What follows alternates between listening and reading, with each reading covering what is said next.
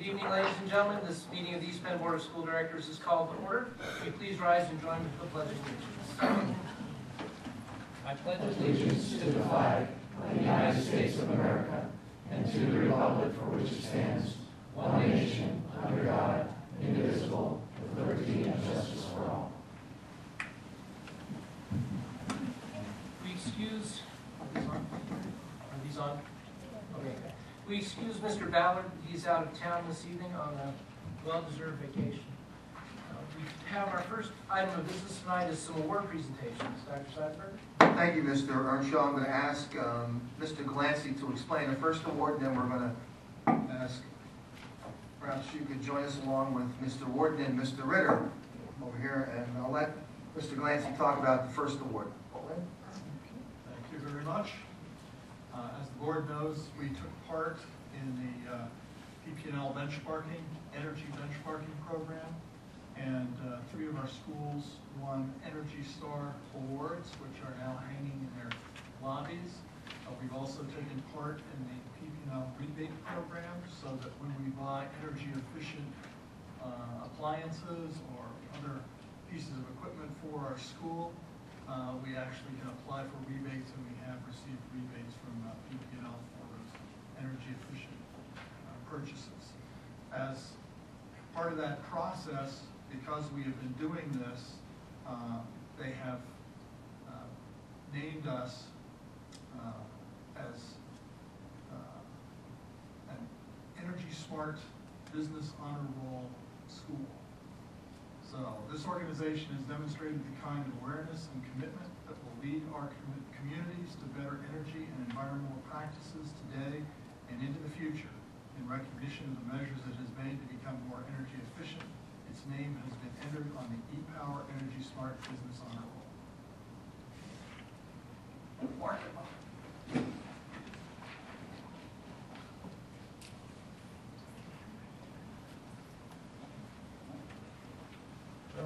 Thank you. Thank you very much for your part in the process.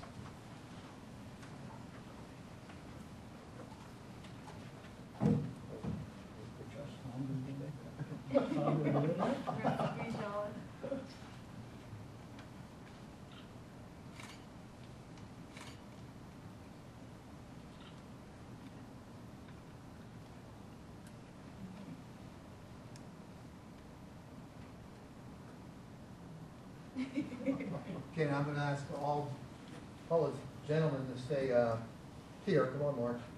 And certainly I want to include Mr. Glancy in this award. Last year was the first year the Delaware Valley Green Building Council presented awards in the area of energy conservation and green schools. Last year we were nominated. Unfortunately, the school district that wears black and red to the north won. This year we won. So I'm very pleased to present this to Mr. Earnshaw and Mr. Warden, Mr. Glancy, and Mr. Ritter for doing a great job in ultimately doing what's right for the environment, also saving money at the same time. Mr. Ritter and I had an opportunity to go to the awards presentation. It was kind of a nice evening. And so this is the storyboard that we had, and we'll hang this in a prominent place throughout the district. And of course, we have a certificate, and I'm going to give this to Mr. Glancy, since it's his department, basically, and thank you. And by the way, I want to make an announcement. The state of Pennsylvania has a new program called the Green Ribbon Schools. Mr. Glancy and his staff will be completing the application, and who knows if it will be an award, but we're going to make an effort to apply, signifying that we are committed to the concept of green schools and being good stewards of the environment. Thank you. Thank you. Thank you.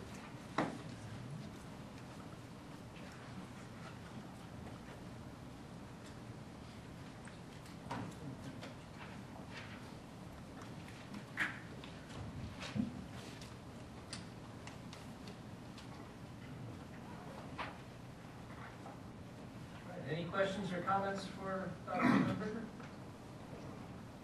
All right, thank you. I have no request to address the board this evening, so I'll move on to item number 4, approval of minutes. May I have a motion, please? Move. Second. Any Any comments or discussion on the motion? All in favor, say aye. Aye. Opposed, no. Motion carries. Next item, 5.1, the report of the superintendent of schools. Dr. Steinberg. Thank you, Mr. Earnshaw. One of the nice things about being a superintendent, especially in East Penn, is that you get a lot of accolades for our students.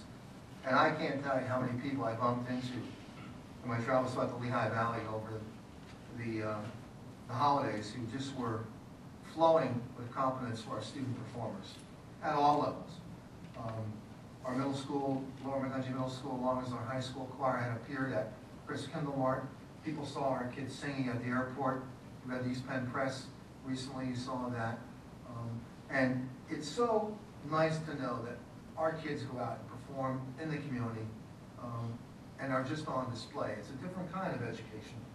It's a performance kind of education, but to see the joy of our kids as they perform, and of course it goes without saying, the wonderful instructors they have, Mr. Demi for our musical groups and Mrs. Cortez par excellence for the work that she does. And so thank you to all our performers who go out and give joy in this community and give back to this community. So I want to congratulate everyone associated with our choral and instrumental groups that go out in the community. I'm pleased to tell you, I think in September we talked about something we're very excited about here in our district. It's instructional rounds. I think we're the first Lehigh Valley school, maybe the first school outside of the Northeast, outside of Connecticut, Massachusetts. We're looking at instructional rounds, and Friday is our first visit. We will be visiting Lincoln Elementary School. There'll be 24 professional staff members, administrators, and teachers. We actually had almost like an NCAA selection Sunday here last Thursday. I thank Dr. Tormer for all their efforts. We had over 115 teachers expressed interest in joining our observation teams. And we had selection, and those people who were not selected will be eligible for the two other schools we visit later on in the school year. High school we won, we have identified the third school. So we're really excited. It's going to be an outstanding professional experience. We'll have a group of 24 people. We'll visit classrooms at Lincoln on Friday, and then there'll be a debrief, and we'll continue with an administrative workshop on Saturday morning regarding lots more about the instructional rounds process. So we're excited. Friday's our first day. I know we talked about federal budgets and about some constraints that we were envisioning.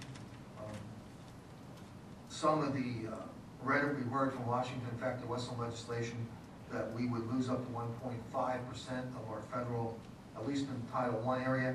Well, the good news is PL 11274 has been passed. That sometimes you read about things that go on in Congress. Well, anyway, this bill 11274 has restored all of our Title I funding. The only problem is with the delay, we did not have a good idea as when we're going to get our funds. The good news is we're going back up to the allotment that we were told we were going to get, so that's good news. February 1st, maybe I'm still on the sides. Oh, you're over here now, that's nice. I'll let you talk about Skills USA, but that's a wonderful day. People have everything on the calendar. You might want to mark February 1st. Also, recently, Jen Corona, a Lower McConkey Middle School 6th grade teacher, she was selected as WLEV, station 100.7. That's the teacher of the week, so congratulations to Ms. Corona. Several months we talked about enrollment issues, and I guess one could say this is somewhat good news. From December to January, we had a reduction of about 37 students district-wide. At elementary level, we're now at 3,531, which is a loss of 12 students. Middle school is actually up 1. We're now at 1922. The high school is 2541, which is a loss of 26 students. So as of January 3rd, we had a total of 7,994 students in the East Penn School District. And I also told you about our willingness to go forward with the Green Ribbon School application, and we'll do so, and we'll keep you apprised of our progress. Mr. Ursula, that's my report tonight. Thank you, Dr. Steinberger. Any questions for our superintendent? I have one. Mr. Bach. The instructional rounds, Yes. you mentioned 24 people. Right. What is the breakdown? Are there administration? Yes, there's 12 administrators and 12 teachers. And the teachers were evenly selected between secondary and elementary. People were nominated, either self-nomination or nominated by their peers, and we had a drawing. We want to remind everybody that this is the focal point of our administrative in-service this year. So it's the emphasis for administrative training, and that's why we're taking 12 administrators. I think the numbers will look better. There'll be more teachers than administrators when we visit high school, I would think, but I don't know for sure. We haven't worked out the numbers yet. Any other questions? All right. We'll be in groups of 4, correct? Yes. So I'll be paired with a teacher. I'm excited. Lucky person gets. It's always fun to be with the boss's boss's. Somebody boss. will be nervous. Somebody will be nervous, I guess. Okay. Thank you, Dr. Seidenberg. Next, we have motion 5.2 personnel. We're going to hold back the co-curricular advisors exhibit 3 for a separate vote. May I have a motion on the remainder of item 5.2? So moved. Second. Discussions or comments on the motion? Seeing none, Ms. Birdsall, will you please call the roll? Mr. Rhodes, Aye. Ms. Doncho, Aye. Ms. Fuller, Aye. Mr. Policano, Aye. Mr. Bacher, Aye. Ms. Hyde, Mr. Earnshaw, Aye. 7 ayes. Motion carries. Next, we'll entertain a motion on item 5.2, Exhibit 3, the co-curricular appointments. May I have a motion on that, please? So moved. Second. Comments or discussion on the motion? Yes, I would like to say that I will be abstaining in this because my sister-in-law, Faith Andrews, is receiving a stipend for her assistance at the Ire Middle School musical. Thank you, Ms. Fuller. Any other comments or questions? Ms. Birdsall, will you please call the roll? Mr. Rhodes. Aye. Mr. Bacher, Aye. Ms. Doncho, Aye. Ms. Fuller, Abstain. Mr. Policano, Aye. Ms. Hyde, Aye. Mr. Earnshaw, Aye.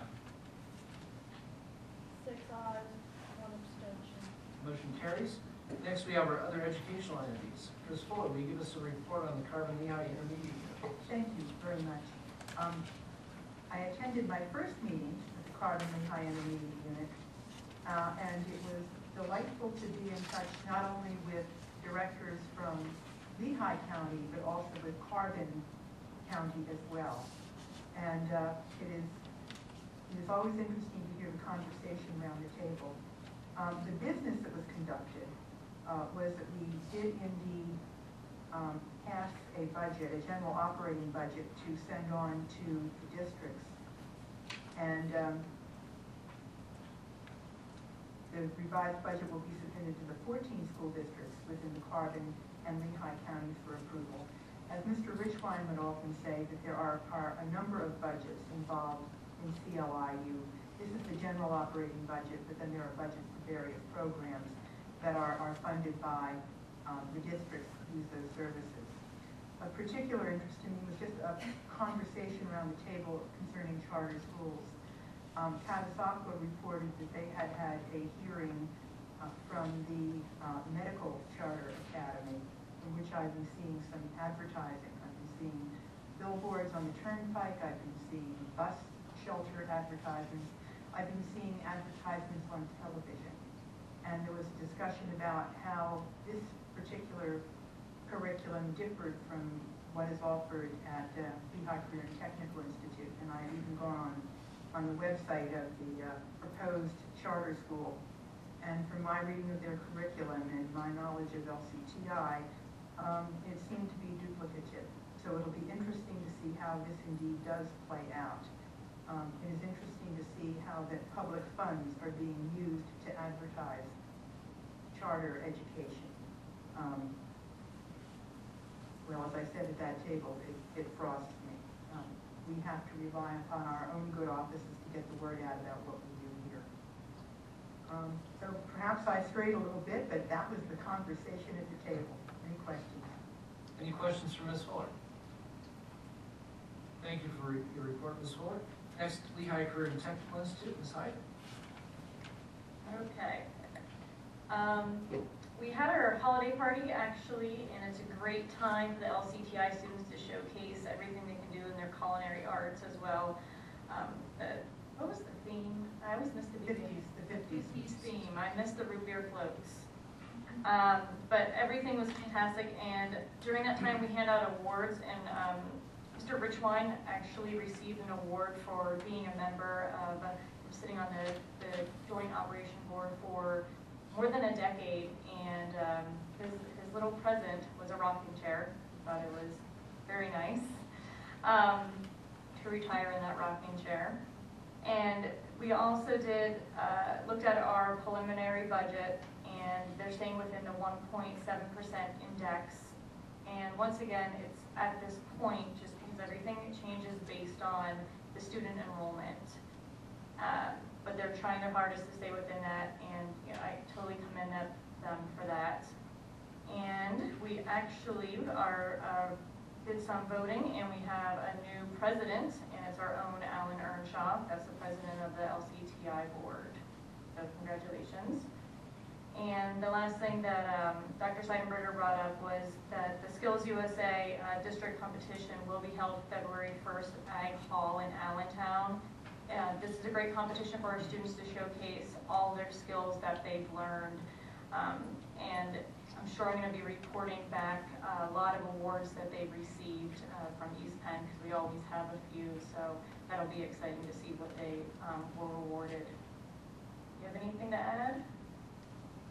Either other representatives have something to add? Yes, I'd just like to say how happy I am to be back on the board at LCTI. It's a wonderful educational entity. It's like coming back home, and I'm more than happy to serve with Ms. Hyde, Ms. Fuller, and our new chairman, Mr. Earnshaw. I'm looking forward to it. Thank you. Thank you, Mr. Rhodes. I will note that the gift that Mr. Richline received was a going-away gift as he left the board. It's not an annual thing. You have to serve for a certain amount of time in that position before you're sent off with a gift. So congratulate him on his service. Is there any opposition to moving business operations items 7, all 4 sub-items together? Then I'll take all 4 of those as a single motion. I would like to abstain on number 3, so if we could separate them. I'm sorry, which one do you want to separate out? Number 3. Number 3, okay, we'll separate that one out. Any other ones to separate out? Okay, I'll take a motion on 7.1, 2, and 4, please. So moved. Second? Any comments or discussion on the motion? Seeing none, Ms. Birdsall, will you please call the roll? Mr. Blocker, Aye. Mr. Policano, Aye. Ms. Fuller, Aye. Mrs. Donchez, Aye. Mr. Rhodes, Aye. Ms. Hyde, Aye. Mr. Earnshaw. Aye. 7 ayes. Motion carries. May I have a motion on item 7.3, please? So moved. Second. Comments or discussion on the motion? Well, I would Ms. just Fuller? like to thank the Rodale Family Foundation for helping to make this our track improvement possible. This is the One more year. This is the third This is year? the third year. The third year One of more this year. gift. How quickly time does fly. It was a very wonderful, generous gift. And more than our students are benefiting from this, because the public also has use of the track for walking facilities. So thank you very much. I have a question just for the Mr. mechanics. Blocker? This was we already made the improvements on the track, Yes. and this is replenishing funds that were spent. Yes, we had advanced, I think the whole project, I forget exactly, it was like $800-some thousand. I don't know the exact, but we advanced a portion of that out of our capital reserve account. Now, our promise was to the board, we would restore that as we got the $100,000 each year. And their check goes in the general fund. Well, it has to go to general fund first, and then we transfer it into the capital reserve. Any other questions or comments on the motion? I'd also like to echo my appreciation for the Rodale Family Foundation. It's been a very very generous grant, and it's been wonderful to have that track improvement in place. Ms. Burns, will you please call the roll? Ms. Hyde. Aye. Mr. Rhodes. Aye. Mrs. Donchev. Abstaining as an employee at Rodale. Ms. Fuller. Aye. Mr. Polacano. Aye. Mr. Bacher. Aye. Mr. Earnshaw. Aye. 6 ayes, 1 abstention. Motion carries. Is there any new business to come before the board this evening? Oh, Ms. Fuller? May I need to mention that I will be missing the January meeting of LCTI. So if there is someone who might be able to fill my seat, I would appreciate it very much. That is on the fourth Wednesday of the month. 25th, I think it is. Is that what it is? Okay. Yeah. We have historically appointed as alternates all the members of the board who are not representatives of the JOC. So Mr. Policano, Mr. Bacher, Ms. Sanchez, if you want to check your calendars, see if you're available, we would love to have you up there. It's a great opportunity to see some of the great work that goes on at that school. Any other new business? Prior to this meeting, we held an executive session. We covered confidential matters, real estate, and negotiation. We have some guidance information nights and financial aid nights coming up, as well as the Martin Luther King Jr. holiday 1 week from today. Our next board meeting will be 2 weeks from this evening. Same bat time, same bat channel. For those who are old enough to get the reference. There being no further business to come before the board, I'll entertain a motion to adjourn. So moved. For a second, I thought nobody wanted to leave. Is there a second? Second. All in favor? Aye. Opposed? Meeting adjourned.